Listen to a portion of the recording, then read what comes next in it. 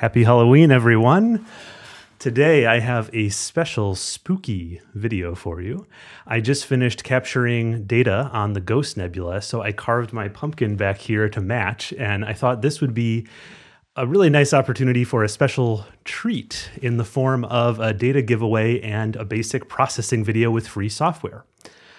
I do want to thank Ugreen for sponsoring this video, and I'll say more about their awesome 100-watt power station halfway through. So all you have to do to get my Ghost Nebula data is just join my email list. And if you already have, you can still get it. You'll get sent a download link, and once there, you can just click up here on the folder name and choose download to get all 4 FITS files. And you are, of course, welcome to share your results on social media if you do try out processing it. My goal with this video is to show something that I don't think I've ever shown before on the channel, which is my basic workflow for LRGB processing. So this is what I do if I'm working with mono data and I'm shooting through Luminance red, green, and blue filters. And what will be a little unique about this video is I'm going to show this process with completely free open source cross-platform software. So anyone with a computer and an internet connection can follow along with this. I have also purposefully tried to keep this straightforward, so I'm not going to be doing anything super fancy or complex in this video. I'll put the links for downloading the software, which are Siril and GNU Image Manipulation Program, in the description for this video. And we can go ahead and jump in. I'll start by opening Siril.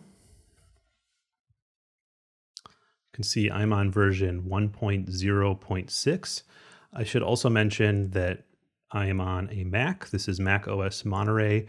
Don't update to Ventura if you haven't already, because I think Siril does not, neither Siril nor the GNU Image Manipulation Program are working currently properly on Ventura. So stay with Monterey for now until they can work out those new issues. Okay, so here in Siril, the first thing we're going to do is click on the Home Directory button, or the Current Working Directory button, whatever you want to call it. It's this little blue icon up here with the Home symbol. And you're going to set it to wherever you downloaded the data.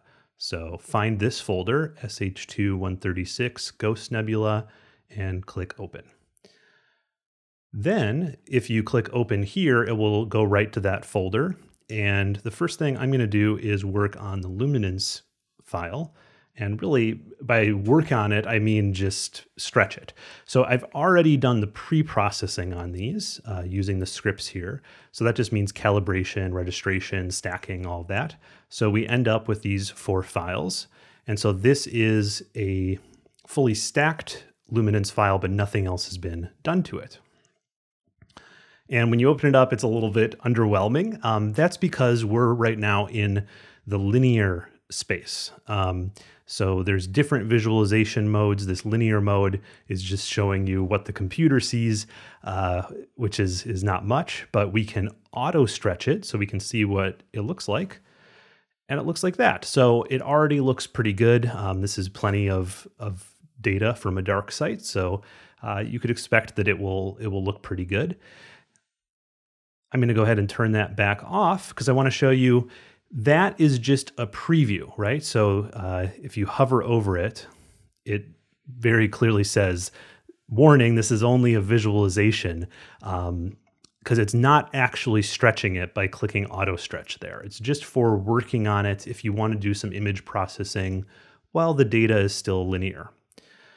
But if you just wanted to apply that auto stretch to the data, what you can do is go to the image processing menu, go down to histogram transformation, and click this little gear icon. This is like the auto stretch icon.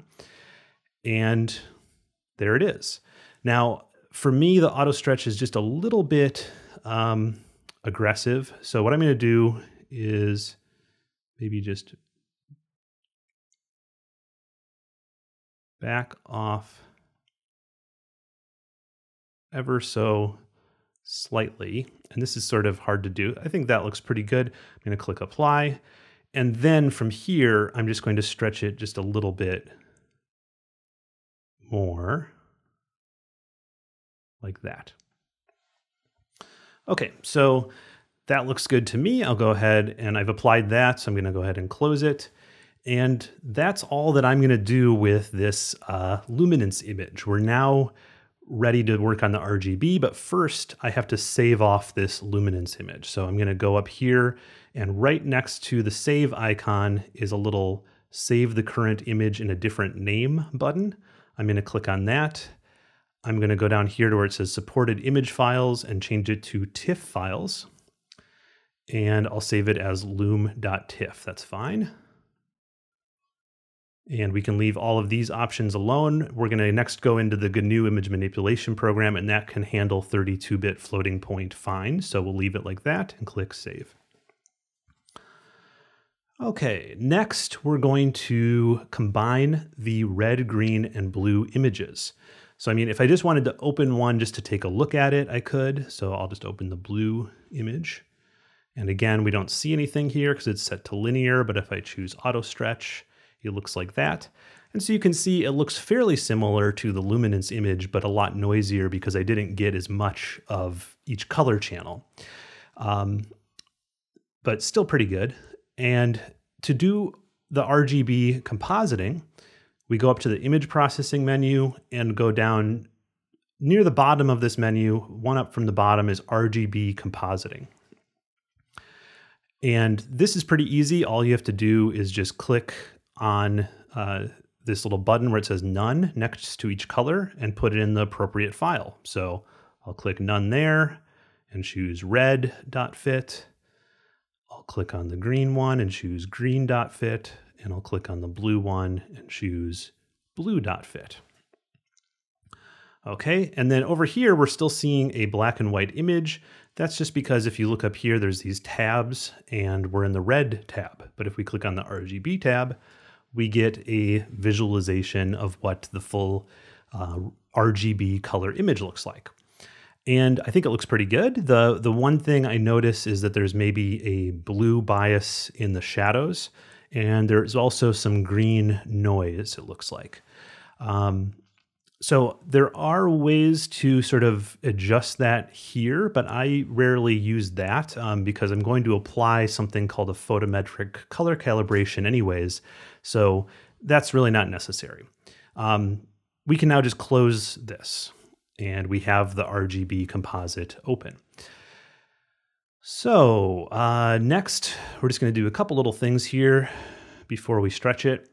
I'm going to try to remove some of that green noise. So if you go up to image processing, go down to remove green noise. For some reason, this is grayed out, so I'm just going to change it to something else and then reduce the amount. Let's do 35%, and then I'm going to change it back to average neutral and apply. Okay, and so that was a subtle change. I don't know if you're going to be able to see it on YouTube, but if you do that on your own machine, hopefully you'll see that in some of this dust, it neutralized some of that green noise. So I can go ahead and close that. And now I'm going to go back to the image processing menu, go down to color calibration, click, and then click on photometric color calibration. And the first thing here is it doesn't know where this is in the sky, so we have to tell it. So again, this is sharpless 136, so we can just type in here SH2-136 and click find. And you have to be connected to the internet, but it pulls down from Simbad, which is an object catalog online, run out of Strasbourg. It finds where that object is and it puts in the coordinates right here. Now, in this case, it looks like Siril maybe found the correct focal distance and pixel size from the image directly, but in case it doesn't, you can just enter 1000 there and 3.76 for the pixel size, and it will be the correct resolution. And that's it. Now we can just click OK. And it goes out to the star catalogs and tries to find stars that match in this field. And then it does a color correction based on the actual color of the stars. And you can see it's already done, and it did a really nice job. That looks much better. It removed all of that blue bias automatically. So I can click OK, or I can just close it now, actually. We already applied it. And again, this is just a visualization, just because it's just the auto stretch. So now let's go ahead and stretch it. And with really good data, sometimes I'll use this arcsine stretch or this generalized hyperbolic. I've tried it on this data and I wasn't happy with what it did to the stars. So I don't know if it's something I'm doing wrong, but I'm just going to use the histogram transformation again. And this time, instead of applying this auto stretch, I'm just going to do it completely manually. So I'm just going to take this middle slider and bring it over here to the left and apply, and then do that same thing again and apply, and do it a third time and apply. And I'll do it a fourth time.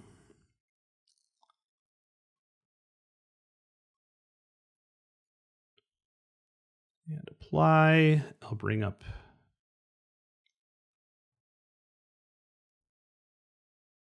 Okay, something like that. I don't want to do a super aggressive stretch at this point. So this kind of histogram peak like this, just over from the left, looks pretty good to me. Don't worry about darkening the shadows at this point, because when we do the LRGB combination, we don't actually want the shadow information to be too dark because it's extracting the color from that. So this looks fine. I'm going to go ahead and close that. And that's all we have to do in Siril. So let's go ahead and save this as RGB. I'll just call it RGB, and I'm going to save it as a TIFF file. And once again, I got to that from this little button right to the right of the save button. So I'm going to save it as rgb.tiff, back to that same folder, 32-bit is fine, and click save. I should say, if you're using Photoshop instead of the GNU image manipulation program, you might want to save in 16-bit because a lot of processes in Photoshop are not 32-bit compatible. Okay, so now let's go ahead and open up GNU image manipulation program. This video is sponsored by Ugreen. As an astrophotographer, I find there are tons of things that need charging before I go out for the night. Everything from star trackers to smartphones to camera batteries. But keeping track of all their chargers is annoying and it takes up a lot of space. So I really appreciate Ugreen's 100-watt power strip because this really simplifies my charging needs. It can sit right on my desk and it provides plenty of power for me to fast charge my phone, my laptop, my star tracker, my camera battery, all at once. It has 3 USB-C, 1 USB-A, and 3 AC outlets so you can charge 7 devices at once, and it does support fast charging on both my Android and Apple devices. So check the link in the description to buy one today. And go to File, Open, and we'll open our rgb.tiff file. It will say something about the color profile. It doesn't really matter what you do here. I'm just going to click Convert. Okay, and this looks good. I'm going to now add our luminance as its own layer. So I'll go to File, Open as Layers, and choose loom.tiff and click Open.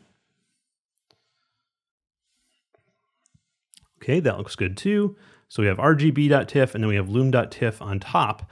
And on this loom.tiff on top, we're going to change the blending mode, which is right up here at the top of the layers panel, from normal to luminance. And luminance is all the way at the bottom of this menu. Okay, so hopefully that came across what just happened. Here was before, completely black and white. And here is luminance, and that started bringing in a little bit of color. Now, it's still very desaturated. So there's a couple things that we can do to this rgb.tiff layer to make it less saturated, to bring out the color. So I'm going to go ahead and turn off the visibility of loom.tiff so you can just see what we're doing here. And I'm going to go up to Colors and go down to Shadows-Highlights. And with this, I'm going to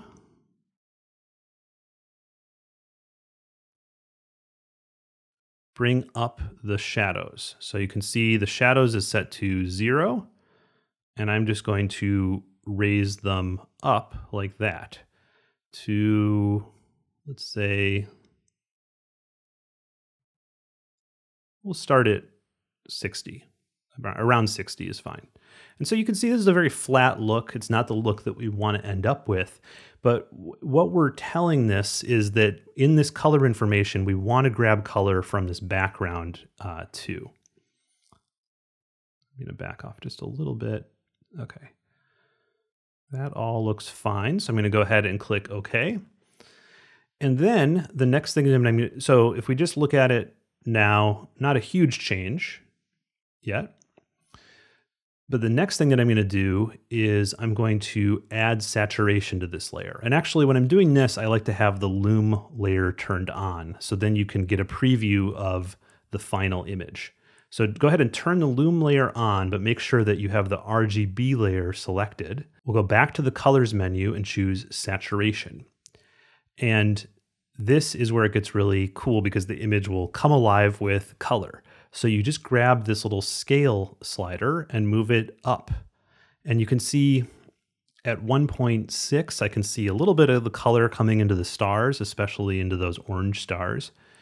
But if I keep moving it up, I'm going to go way up here. I'm over 2 now. Let's see, 2.1. Okay, that is looking a lot better. You can see some of the blue in the blue halos. You can see a lot more color in the nebula. And if I want to see exactly what this is doing, I can turn it off and on, the effect of this saturation, by checking or unchecking the preview button. So I'm going to uncheck it. That was before, barely any saturation in the image. Turn it back on, and you can see all of the natural colors of the stars and the nebula are coming out really well. Okay, you can always zoom in as well. Just click on the main window, and then on a Mac, just hit Shift+. And so you can see, I'm going to turn the preview back on and off.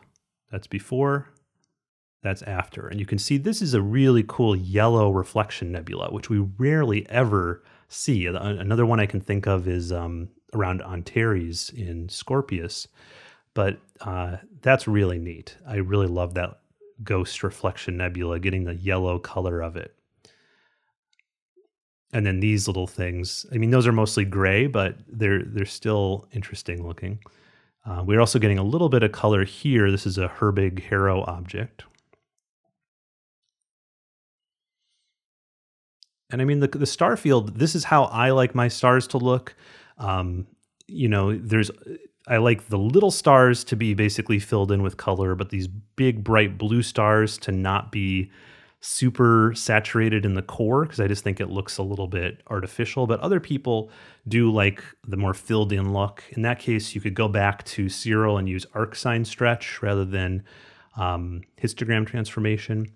But I'm really liking how this looks. So I'm going to go ahead and click OK to accept it.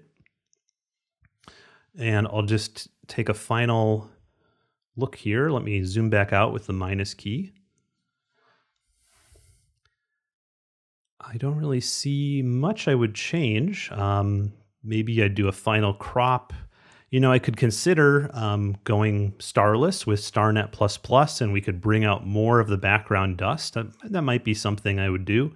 I'm not going to show that in this video because I really just wanted to show the basic process of combining luminance with RGB and sort of give you an idea of how much saturation you really have to add to get a look like this. Let me go ahead and turn off the luminance. So this is what the RGB looks like. So really pretty weird looking. And that is completely normal. I want to emphasize that. When you combine RGB with luminance, your straight RGB is going to look very flat and very saturated. And that is just completely normal processing for this kind of thing. Once you add the luminance, it completely changes the nature of the image. So that's really it. If I thought I might continue processing in the GNU image manipulation program, I could just do File Save and save as an XCF file. I'll go ahead and do that.